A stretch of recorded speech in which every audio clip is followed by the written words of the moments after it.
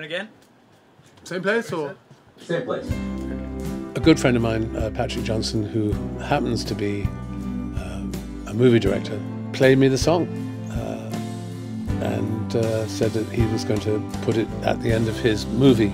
He has a biopic about his involvement with special effects, the likes of special effects guru Douglas Trumbull, and the movie is called 5/25/77, and that's the date that Star Wars was released. This song actually originated as a reaction to Alan and Eric's sort of breakup. Since I knew both of them and had collaborated with both of them, I felt a little bit like one of the children in a divorce. So I wrote this song about two people that just could not bridge the gap. And at some point, very close to the end of the editing of 5/25/77, we lost a song that was a very integral part of the relationship story in the movie.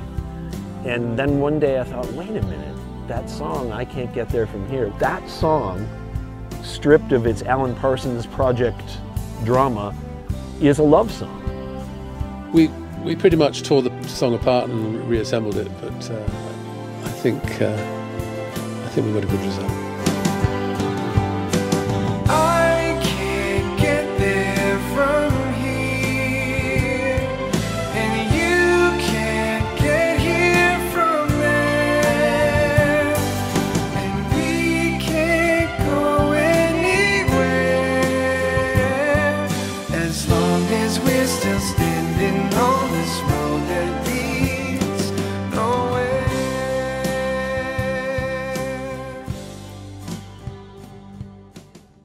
I think it's a great album.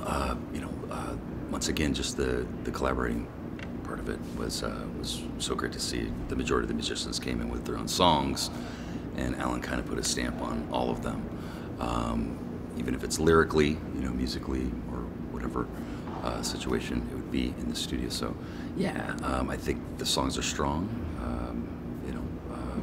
Definitely has a chance to possibly win a Grammy.